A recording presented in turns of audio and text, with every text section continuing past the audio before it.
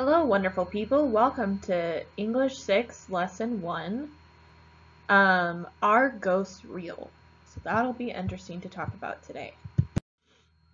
So our agenda for today, first we're going to talk about a scientific approach to the paranormal.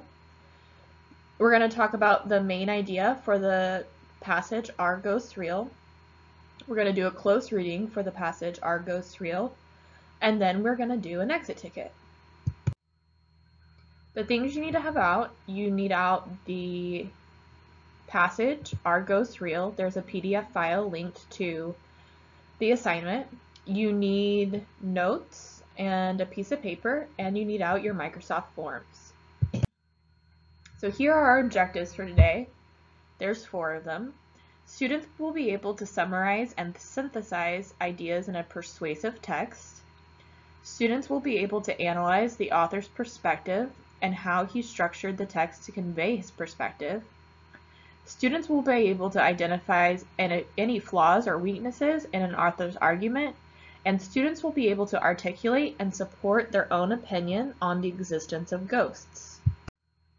So let's go over some key terms and vocabulary that we're going to need to understand as we read this passage.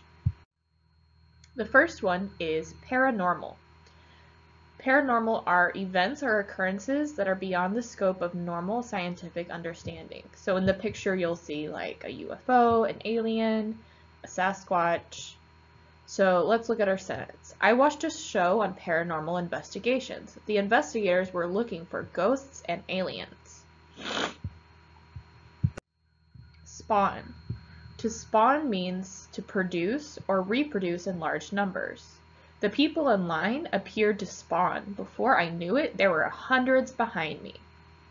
So we often talk about this in like reproduction of animals, like the animals might spawn or create babies, or it can be more figurative like in this sentence.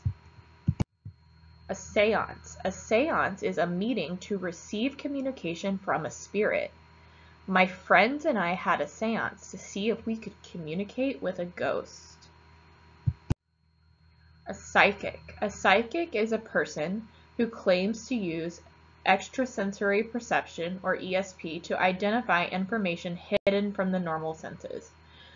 That's a long fancy word or definition, but basically a psychic is someone you might pay or you might go to, and they might read your palm, they might look into a crystal ball, they might do a tarot card reading to talk or communicate with the things that you can't see. So my sentence says, I went to see a psychic to get advice on where to go to college. So the psychic might look into her crystal ball or do a tarot reading or something like that to figure out the answer to this question on where to go to college.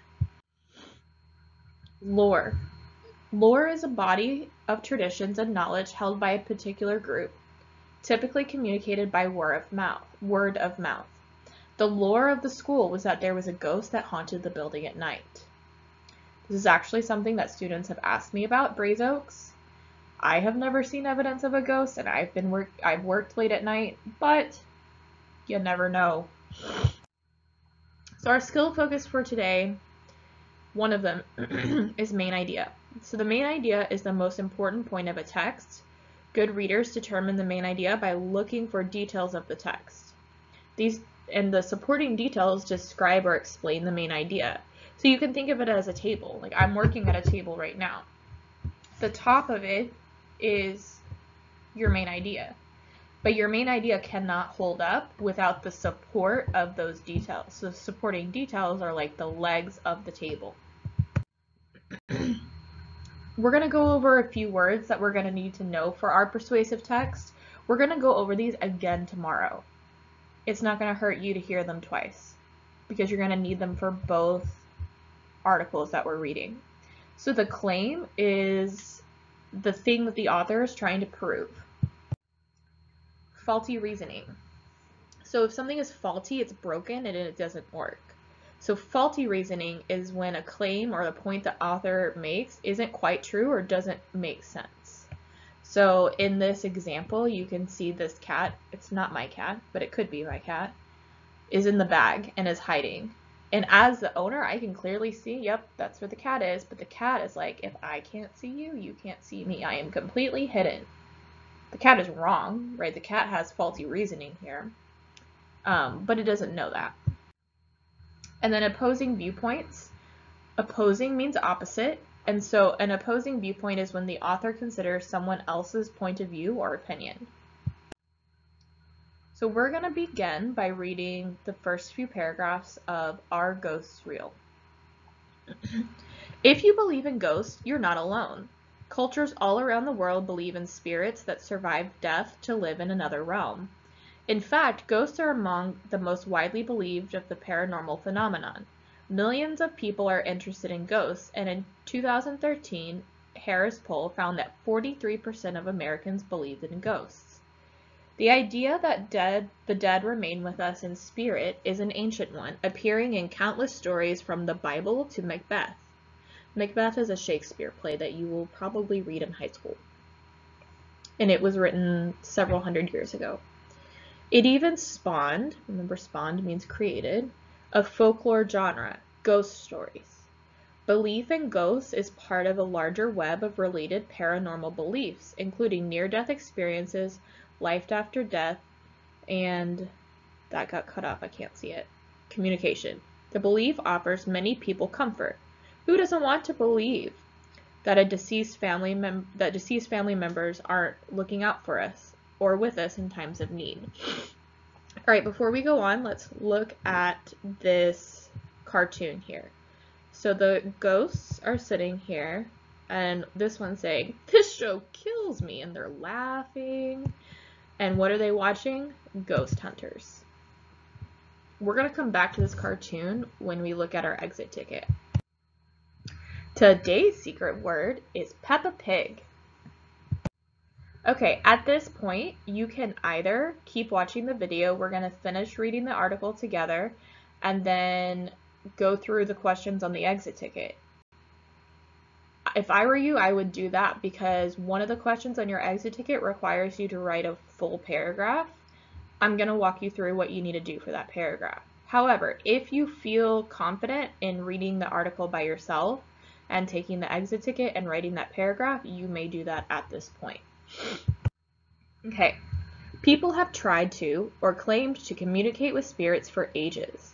In Victorian England, for example, it was fashionable for upper-class ladies to hold seances in their parlors after tea and crumpets with friends. Okay, so the seance is when you have like that party of people who's trying to like talk to the ghosts or other spirits.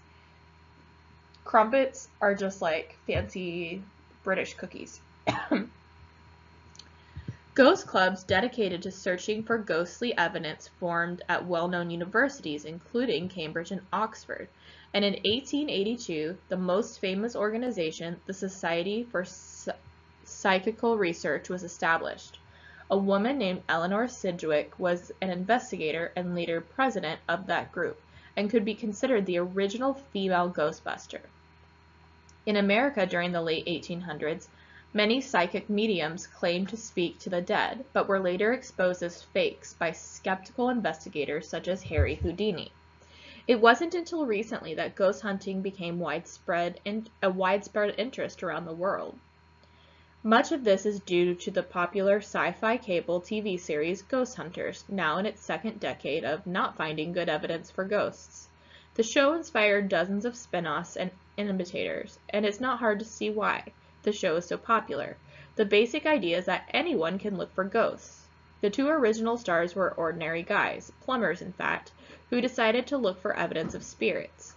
Their message: you don't need to be a nerdy scientist or even have training in science or investigation. All you need is basically a place, maybe a few gadgets from any electronics store, and maybe a few gadgets from any electronics store. If you look long enough, that got cut off, so any something or noise might be evidence of ghosts. The science and logic of ghosts. One difficulty in proving ghosts exist is that people think ghosts cause a wide variety of things. from a door closing on its own, to missing keys, to a cold area in a hallway, to a vision of a dead relative. In a series of interviews, scientists Dennis and Michelle Waskell found that many people they interviewed were not sure if they had actually seen or felt a ghost. Many just thought they had experienced something weird or mysterious. Thus, many people who go on record as claiming to have had a ghostly experience didn't necessarily see anything that most people would recognize as a classic ghost. And in fact, they may have had a completely different experiences whose only common factor is that it could not be readily explained. There are many conflicting ideas about ghosts. For example, are ghosts physically solid or not? Either they can move through a solid object without disturbing them, or they can slam doors shut and throw objects across the room. According to logic and laws of physics, it's one or the other. Ghost hunters use many creative and unscientific methods to detect the spirit's presence, often including psychics. Virtually all ghost hunters claim to be scientific, and most give that appearance because they use high-tech scientific equipment such as Geiger counters, electromagnetic field detectors, infrared cameras, and sensitive microphones. Yet none of this equipment has ever led to actually detecting a ghost. For centuries, people believed that flames turn blue in the presence of ghosts. Today, few people accept that bit of lore, but it's likely that many of the signs taken as evidence of ghost hunters will be seen as just as wrong and old-fashioned centuries from now. Okay, we're almost done. Why many believe. People who believe in ghosts do so because of some personal experience. For example, a person might have grown up in a home where the existence of friendly spirits was a common belief. Some people may have had scary experience on a ghost tour or a local haunt. However, many people believe that support for the existence of ghosts can be found with science.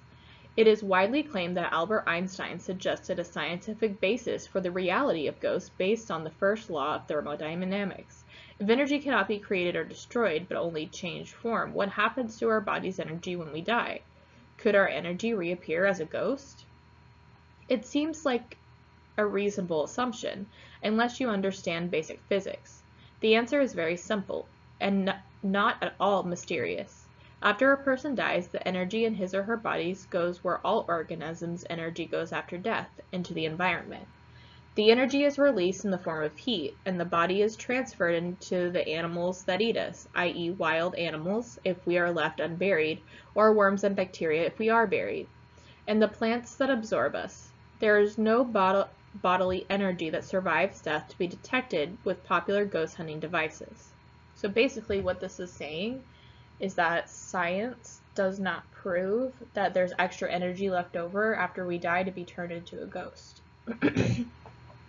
If ghosts are real, then their existence will, like all other scientific discoveries, be discovered and proven true by scientists through controlled experiments, not by weekend ghost hunters wandering around abandoned houses in the dark late at night with cameras and flashlights.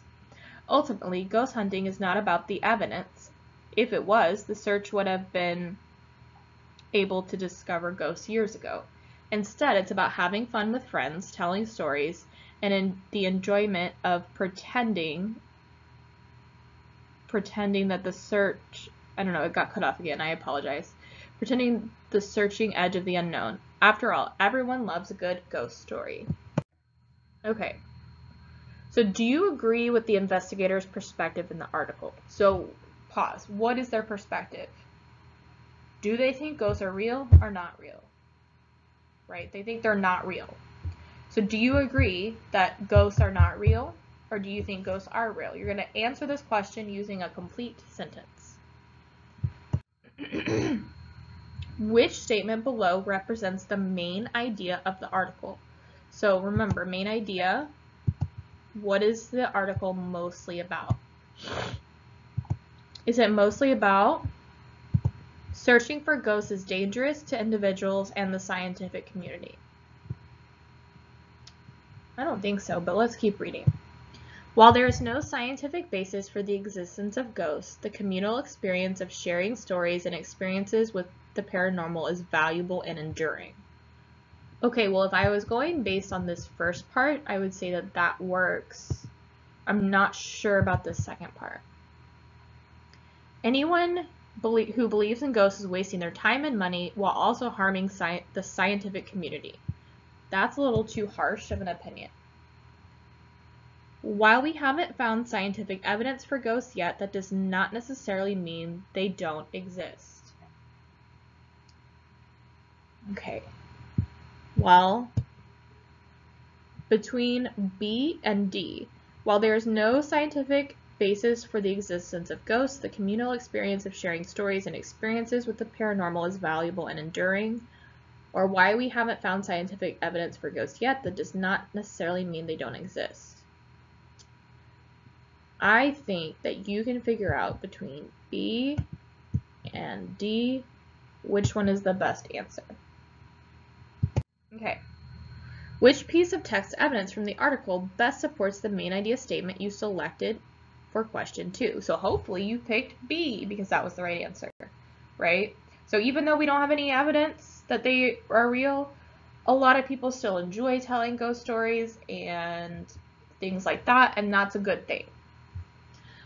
Ultimately, ghost hunting is not about the evidence. Instead, it's about having fun with friends. That could work. After a person dies, the energy in his or her body goes where all organisms' energy goes after death, into the environment. That can't be right. That does not make sense. Ghost hunters use many creative and unscientific methods to detect the spirit's presence, often including psychics.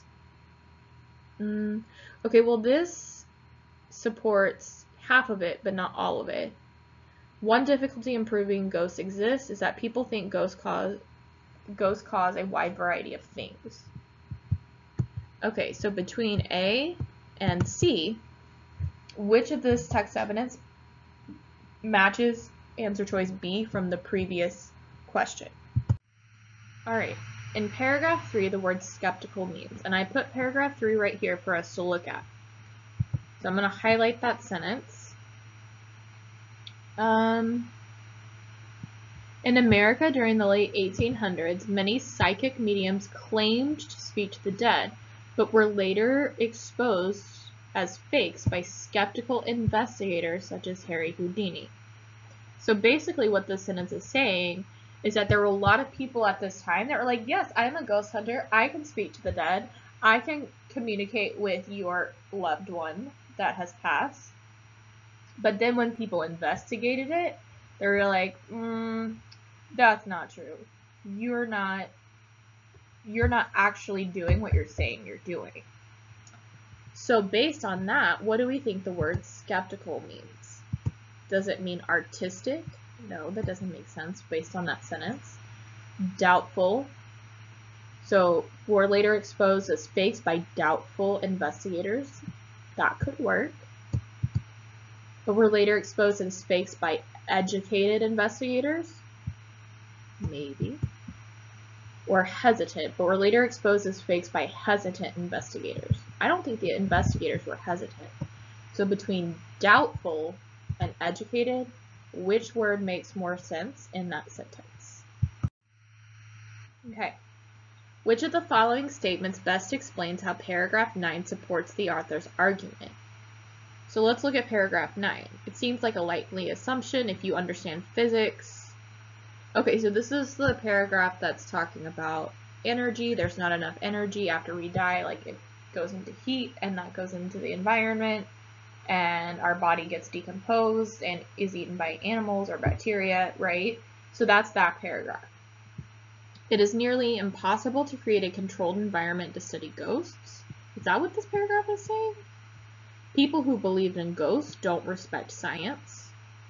People who hunt for ghosts are doing their best to gain respect with the scientific community. We can only say ghosts are real if they are proven in a controlled scientific environment. So I know it can't be B because that's not true. And I know that it can't be C. So between A and D, what does this paragraph show us? How does this support the author's argument? Which piece of text evidence shows that the author has considered an opposing viewpoint? Remember, opposing is opposite point of view. After all, everyone loves a good ghost story. Is that the opposite point of view, or is that his point of view? There is no bodily energy that survives death to be detected with popular ghost hunting devices. It seems like a reasonable assumption, unless you understand basic physics. So is this is the opposite point of view. It wasn't until recently that ghost hunting became widespread around the world. So based on this, I can conclude that C is the opposing or opposite viewpoint. Which of the author's arguments is based on faulty reasoning? So their logic does not make sense. If you believe in ghosts, you're not alone. Well, they said that lots of people believe in ghosts. So that's not faulty reasoning. The idea that the dead remain with us in spirit is an ancient one, appearing in countless stories from the Bible to Macbeth. Can I prove that, or is that faulty reasoning? Well, if I can point to it in stories, it seems like I could prove it. There are many conflicting ideas about ghosts. Conflicting means different. People who believe in ghosts do so because of some personal experience. Do you think every single person who believes in ghosts has had personal experience with one? I don't know. I don't know if we could prove that. So based on that, we know it can't be that one. What is faulty reasoning? Which piece of text evidence from the article is related to the cartoon at the beginning? Remember, I put the cartoon right here. It got cut off, but the ghosts are watching Ghost Hunters and they think it's really funny. People have tried to or claimed to communicate with spirits for ages. The basic idea of the show Ghost Hunters is that anyone could look for ghosts. You don't need to be a nerdy scientist or even have training in science or investigation. People who believe in ghosts do so because of some personal experience. I don't think that's why they think it's funny. The idea that the dead remain with us in spirit is an ancient one, appearing in countless stories from the Bible to Macbeth. So which one of these, remember they're watching Ghost Hunters, so which one of these has to do with the show Ghost Hunters? That will be your right answer. Which of the following statements best explains how the last paragraph of the article contributes to the overall argument the author makes? Okay, let's go back and look at that last paragraph. Ultimately, ghost hunting is not about the evidence. If it was, the search would have been abandoned long ago. Instead, it's about having fun with friends, telling stories, and the enjoyment of pretending they are searching the edge of the unknown. After all, everyone loves a good ghost story. Okay, so what does this paragraph have to do with the rest of the paragraphs? Even though the author discredits current evidence of ghosts as unscientific, the author acknowledges a positive communal aspect of ghosts. So this means, like, even though science doesn't prove it, you can still have fun with friends. Since there is no scientific basis for ghosts, we should stop investigating them. Is the author saying we should stop investigating them? No. Ghost stories are fun to tell with friends, but investigating ghosts will not be fun because it is unscientific. Ghost stories aren't scary since ghosts aren't real, but they can still be fun. Okay, it's not that one. So between A and C, what do you think is the best answer? Okay, now this is where it gets a little tricky. What is your perspective on the existence of ghosts? So you are going to be writing a full paragraph. So that means you need 5 or more sentences. You need a thesis statement. Your thesis statement is literally, yes, I believe in ghosts. No, I don't believe in ghosts. Then, after you have your thesis statement, you need to give me reasons, and then you need to support those reasons. So let me show you my example. In my opinion, ghosts are not real.